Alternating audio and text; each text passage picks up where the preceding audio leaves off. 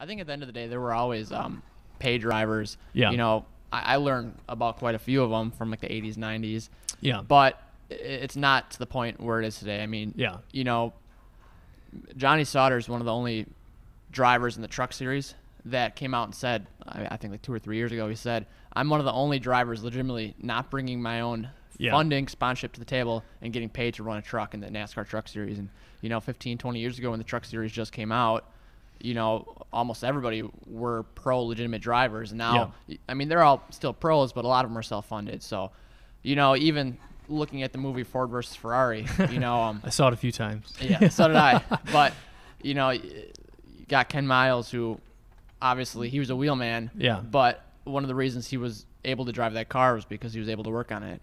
Yeah. And, you know, I don't know as much as some of the drivers, but you've been around it. I've been around. Yeah. I mean, growing up, you know, obviously going to the track with my dad, helping him out. And, I mean, we always prepped our own go-karts. And then when we moved to Spec Miata, I mean, we prepped our own cars. You know, we bought the cars from somebody already built, but we did everything ourselves in our garage. So, I mean, I think that there's not very few drivers that can actually do that anymore. A lot of drivers just show up and drive, you know. And I think that really separates the really good drivers from just the mediocre drivers, because the mediocre drivers might not know what it takes to, you know, make these changes or what it takes to, you know, make the cars just go on the track. I mean, there's so much involved in making these cars go on track. And I'm sure part of what's helping offset some of the challenges of getting funding or becoming a pro driver, I'm sure some of the marketing avenues have helped a little bit. I mean, social media. So there are, you do have more arrows in your quiver than maybe somebody did 10 or 20 years ago, but you really need probably the driving ability plus the social media presence, you know, plus the networking, plus the sponsorships, and you really got to have the whole package, like you said. Yeah, I mean, you know, you look 20 years ago when Dale Earnhardt Sr. was alive, you know, the numbers that follow NASCAR were just ginormous. You know, obviously they've gone downhill a little bit since then. Yeah. But at the same time, while the TV ratings have gone down, the social media presence, whether it's Facebook, Instagram, Twitter,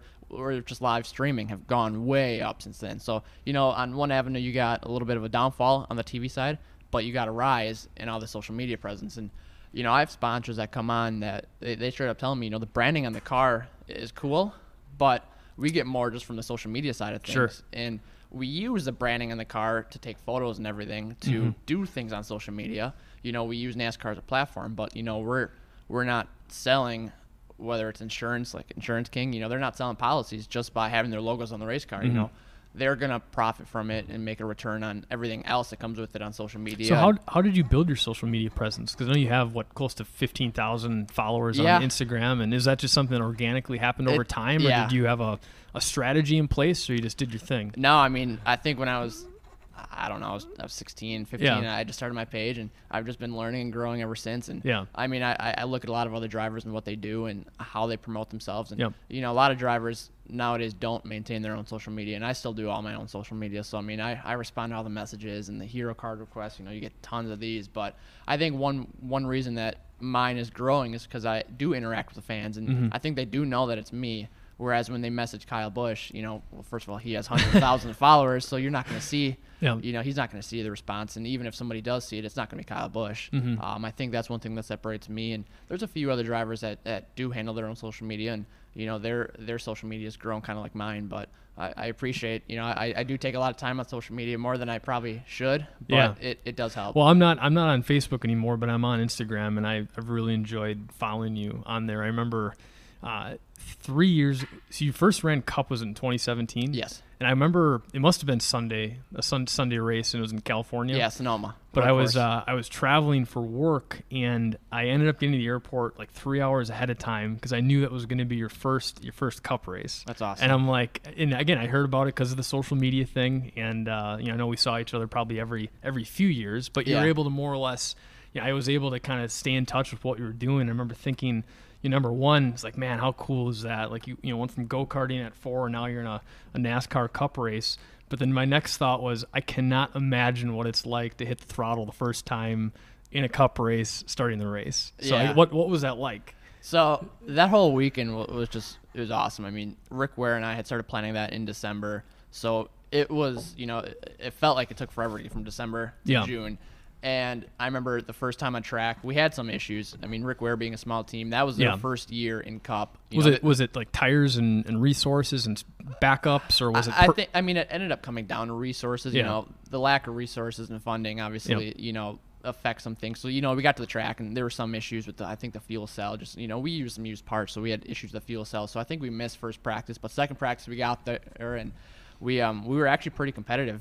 For as low budget as we were pretty competitive. And in qualifying came around and I out-qualified Boris Said, which I just thought was awesome because him and I were in road racing hero, right? Yeah, we were in identical equipment. And I qualified him, and one of the first things Rick Ware said to me was, "You're gonna have to watch out for him because he's wild. He's a wild man," and he is. He passed me in the grass in the start of the race. But the one thing I remember most from that race weekend was there was a restart where everybody pit except for like me and Boris and some of the cars, 25th on back. So I think I restarted like 5th. And everybody behind me had fresh tires. I had some used tires. And Sonoma, just eats tires. So, it's a second or two difference a lap. So, watch your mirror, right? Yeah. So I remember it was my first Cup race, and I have all these veterans, Jimmy Johnson and all these guys right behind me. And, we just got annihilated. And when everything sorted each other out, we were right behind Boris, which I thought was pretty cool because he's been in the sport for so long. Was it like the first third of the race? It was. Yeah, I remember. It was in the first stage. I remember thinking that, like, oh man, he's gonna have some fun here at this restart. And in the past, I've asked my team, and my team has even told me, we just want to take care of the car. Let's drop to the back. Mm-hmm. And I'm shocked that my team didn't have me drop to the back. Being my first Cup race, being my first time ever at Sonoma. Yeah. But it was definitely a learning experience, and it was awesome. So when you think about the NASCAR teams at that level, how many different types of teams are there? You have the obviously the big budget, the big sponsorship teams. I'm sure there's like a middle of the pack from a budget and a sponsorship, and then some of the lower budget teams. But and from a speed standpoint, like if at Road America or at Sonoma, from a low budget team to a high budget team, what is the lap time differential? Does that account for 2 seconds? Is it 3 seconds? So in the Cup Series, it's greater for sure. You have teams spending, Jimmy Johnson, Kyle Busch type, those teams spending upwards of $35 to $40 million a year. It's a lot of money. Yeah. Then on the opposite spectrum, you have smaller teams spending, 3 to 4 to 5 maybe at most. So in the Cup Series at a road course, like Sonoma, it's I think just over 2 miles. Mm-hmm. The lap times are about a second and a half different. On the road course, the driver can make up a little bit of it. Yep. So, when we go to Road America, that's a track where I feel most comfortable out of every other track. And you had a top 12 or top 15 there a couple years ago? Yeah, with BJ McLeod Motorsports. Man, that's I'm awesome. back with them this year. We Nice. ran unused tires, and we finished 12th at Road America in 2017. So Man, that's cool. That's still my career best finish. And I remember in the last 5 laps, chasing down Elliott Sadler, he would just pull on me up the straightaway. He probably made a second a lap just motor-wise. Mm-hmm. The difference between our motors was he had a Hendrick motor. We had a leased PME motor, which, the difference in price might be $30,000 to $40,000 a weekend. And we don't own the motors. We run in the cars. So they're all leased? They're all leased, okay. Yeah. So we lease them. I'm not sure what the engine bill is, but it's much less than Hendrick. If we want to lease a motor from RCR, Hendrick, or Joe Gibbs, depending on what car we're running, it's going to be, upwards of $50,000 to $60,000 a weekend just to lease it in the Xfinity Series. So what about transmissions? Is it the same type of program, or are there a few different transmissions you choose from? Yeah. So obviously I'm pretty sure we own our own transmissions. Okay. In the past, I know that we have leased our transmissions, but we own with BJ McCall Motorsports. We own our own transmissions, and we have different transmissions for obviously where we run. The road courses, we have special transmissions, obviously, and so I think that the difference between the transmissions probably isn't that. It's not that big of a difference as it is the motors, but going back to your question, we're running chassis that were in 4 to 5 years ago. Yep. So, the newer chassis are going to be a little bit quicker. So, at Road America in the Xfinity Series, if you put me in a Joe Gibbs car, then I go out in BJ McLeod Motorsports car, which is a couple years old, it might be a 1.5 to 2 second difference. Man. Which it's big, but at the same time, I think that at the road courses, the driver talent can make up for some of that. Yeah, some of it. Not all of it, especially Road America with the long straightaways. Yep. You get killed up the hill, but it's it's part of the sport. So you had a road racing background, and you transitioned to an oval at a certain point. And did you run Slinger for a couple years? No, I've never raced Slinger yet. I want to. Jeez.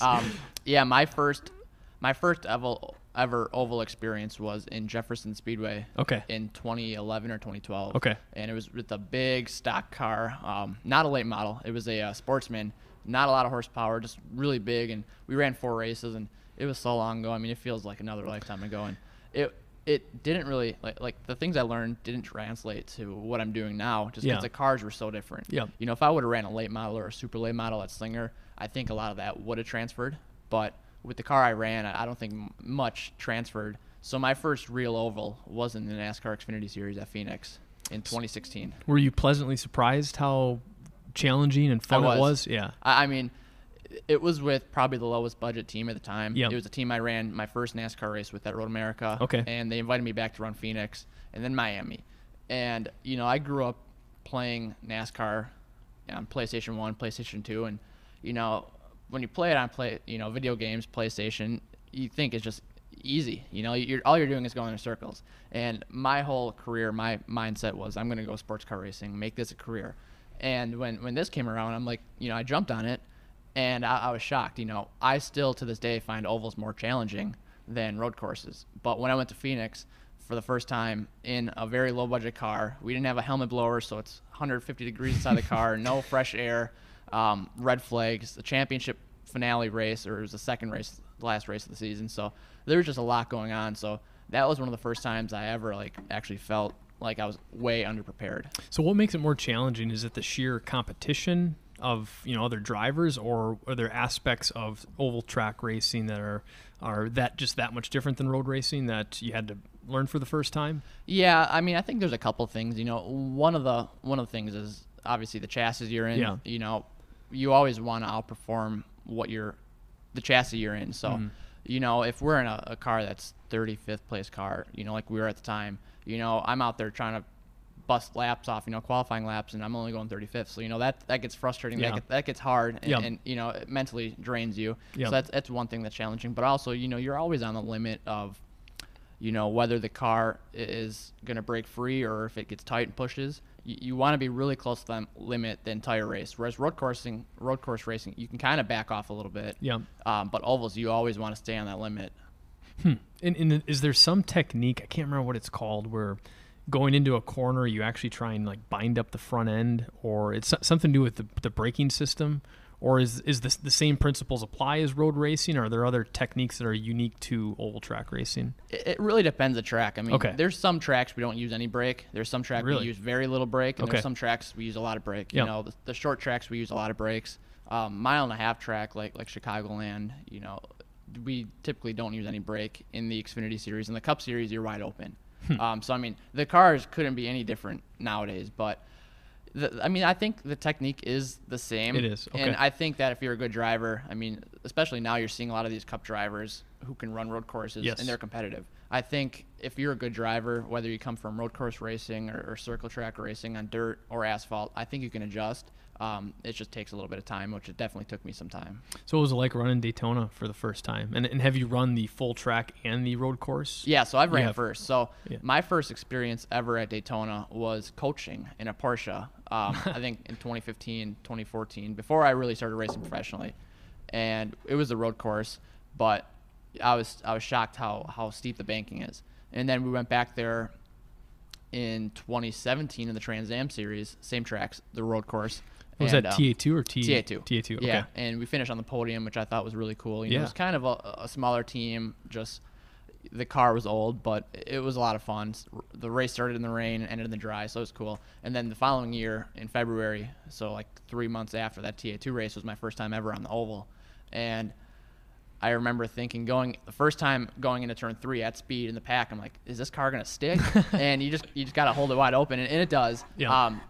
But Daytona's pretty challenging. You know, you look at Talladega and Daytona, and they're the same length, but Daytona's really narrow compared to Talladega. And the cars get really tight, even in the Xfinity Series where you're going 190 compared to 200 in the Cup Series. That's pushing? Or the cars push? Yeah, okay. yeah. So, I mean, especially off the corner when you're in the draft, when there's no air on the car gets it can do one thing. It can get really tight, or it can get really loose depending on what the setup is. So I still learn a lot every time I go to a super speedway because I don't have much time in the draft. But it's pretty wild racing in a pack in the draft at Daytona. And you've run TA2. Have you run a regular TA car as well? No, not yet. I want to. I still think those are the coolest cars in the country. I mean, especially the current generation with the sequential shifters.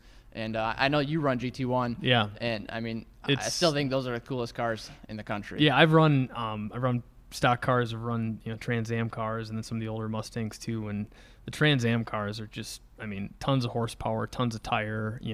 We've always we've had braking problems, so when you're slowing down from 185 miles an hour, it's nice to have brakes, which I know you've experienced that. Yeah. But it's still, there's nothing like it. So way back, you started go-kart racing when you were 4, right? Yeah, 4.5, 5. What does that process look like for somebody getting into go-kart racing? You eventually got into shifter karts, and you had a lot of success in that. But what does that kind of first 10 years in your racing career look like? I mean, I just look back and I remember, it was just fun. Going to the racetrack every Sunday with my dad, and I remember we had a lot of family come out. But going back to my first go-kart, I remember walking out on Christmas. I think it was 2000 or it was 1999. And I was 4, and I remember walking out in the garage, and there was just a go-kart sitting right there between my parents' cars. So, ever since then, even before that, I was in love with motorsports because my dad obviously raced. And growing up, racing every Sunday, it's all I ever wanted to do. There was a time where I started racing motocross for a little bit, and, anything with a motor, it's always what I've wanted to do. But and did you race exclusively at the karting track at Road America? Delsman. So we started Justin okay. Delsman, Badger Kart Club. Oh, okay. And then when Road America opened their kart track, I want to say I was probably 8 or 9. Yep. We started racing there a little bit more often. Okay. We ran strictly just locally for the first 3 or 4 years, and then we started traveling a little bit more. And when we got into shifter karts, it was kind of right at the downfall of shifter karts.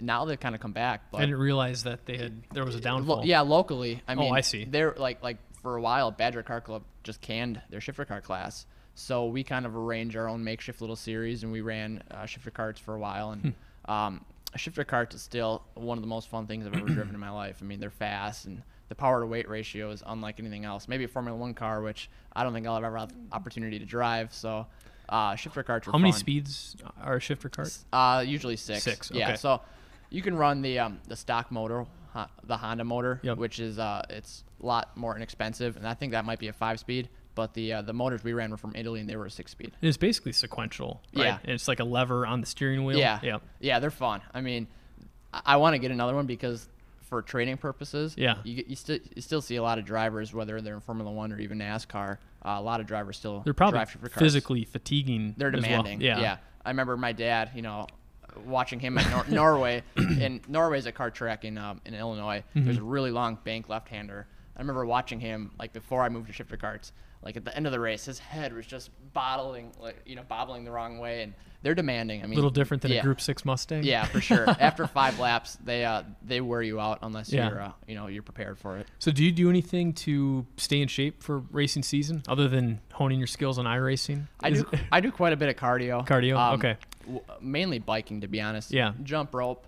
I've had really no issues inside the car as far as sheer strength. I don't have a lot of arm muscle, but it's mainly all cardio and making sure you can go the distance, especially when the races are 4 to 5 hours long and it gets hot. So when you did your first 4 to 5 hour race, what was your longest race previously or before that? Probably in NASCAR. I mean, I've done some long stints at Thunderhill. I've done a 3 or 4 hour stint at Thunderhill in a sports car, but it's different because it's way Northern California in December, so it's cold. So my first ever real awakening was in the Cup Series at New Hampshire. It was 2017, right after my first Cup race in Sonoma, and it was hot. It was 100 degrees.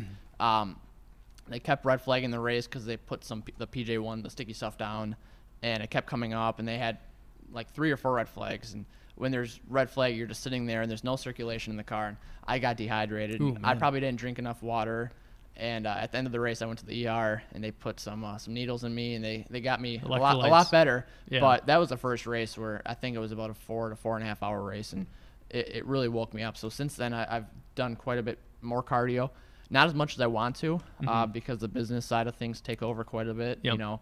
If I had the business side taken care of, all I'd be doing is riding my bike, and I'd probably start lifting weights. But the business side just really takes over. So on the business side topic, so the sales, the marketing, managing Josh Bilicki Racing, is that a full-time job? It's a full-time job. Yeah. I mean, it's 80% of what I do. And yeah. I've been very lucky where the past 3 years I've been able to race full-time and pay my bills off of racing. But, what people don't see is the behind-the-scenes part where it's, I'm at the computer making cold calls or sending emails out or making my own renderings. I'm at the computer for at times 12 to 14 hours a day, and I get drained out just staring at the computer. And you haven't even stepped on the track yet. Exactly. And the most frustrating thing is when deals don't come together. Like I'll use California as an example, or even Phoenix. This year I worked really hard to sell sponsorship for California and Phoenix, and unfortunately I came out dry for both races. So you spend 2 or 3 weeks just busting your butt working on deals, and they don't come through. But on the other end, I've been really lucky with like even some of my sponsors right now. Like a big one of mine is Insurance King, and they're out of Rockford, Illinois. And I put almost no thought into going after them. I just shot them a Facebook message on Facebook, and they came back and said, we're interested. We want to learn more, and we talked on the phone. So you got the sponsors you work really, really hard after, and you got some that you don't. You don't. And, it's just different approaches, different companies, what makes sense for them. And it's interesting because that's how the non-racing business world is as well. I mean, we have engineering departments, sales departments, marketing departments, and they're all really, really important. You got to have good product. You got to have good engineers, good designers. But if you don't have a marketing channel or a team selling it, it doesn't really do anybody any good. So it's like in the racing world, you got to be a great driver, but you also have to get into the game. You got to be a good business person and a good salesperson. Yeah, and even growing up karting, you had drivers who were beating me constantly. Yeah. And, they may have just not been able to put the business side of things together, and they're not where I am today. And, you feel bad at times, but it's a cutthroat sport. Just like any business, you have to set aside your emotions. And there's times where, I'll feel bad for somebody because they didn't make the race or they had a sponsor fall through or something, and then I think to myself, I've been in that position, so it's like any other business. It's very cutthroat at times. I think it's probably even more. Yeah, and I'm sure you kind of need to probably pull back and take a longer term view on it. Like it probably sucks that week, that day, but if you pull back and say, I've made a ton of progress over the last 5 years, it probably softens the blow a little bit. Yeah, I mean, looking back at times where we sent other cars home in qualifying, you feel bad for them, and then after the weekend you think about it, and it's progress for you. Yeah. Which is at the end of the day, that's what you want to do. You want to make progress. And you're still part of it. Yeah. It's not, there's a lot of people that have the dream just to be part of it one time, and just being a part of it over a decade is pretty cool. Yeah. So what's your ultimate goal? Is it staying focused on NASCAR? Is it sports car racing? Where do you want to go? What does the next 10 years look like? Right now, for the next 10 years, I'm fully committed to what I'm doing right now. Yeah. And I want to win races. I'm very lucky to be in the position where I am able to make a career out of racing. But at the same time, it gets frustrating sometimes running. You're running 110% for 20th place. 25th place, whatever it is. Yeah. Eventually, I do want to take the ladder up and hopefully race for more competitive teams. And my strength right now is road courses. So this year I feel like we can go to the road courses and get in the top 10, maybe a top 5. If we're lucky, it's a long shot, but we've seen it before, win a race. Yeah. But I do want to be able to drive for that team that's able to win races on a weekly basis. And, hopefully in 10 years I'm there. So of all the tracks you've run, where does Road America still rank? Number 1. Is it really? Yeah, not just because it's my home track. Just it's beautiful. The track has a lot of elevation. It's fast. It has some slow corners. It's perfect for the high horsepower cars. Yeah, it is. At the end of the day, it's still a driver's track. Yeah. And just going there brings back so many memories because it's one of the first tracks I've ever been to. Yeah. So Road America's number 1. Nice. So we actually, we've got a few racing people here at Wisconsin Lighting Lab. We recently got a racing simulator. We installed iRacing. So we'll have to take you up and have you go around Road America and show us how it's done. Okay. But how big of a role does iRacing play in your weeks between races and learning tracks? And I haven't had that much time on it. I've been running IndyCar at Road America.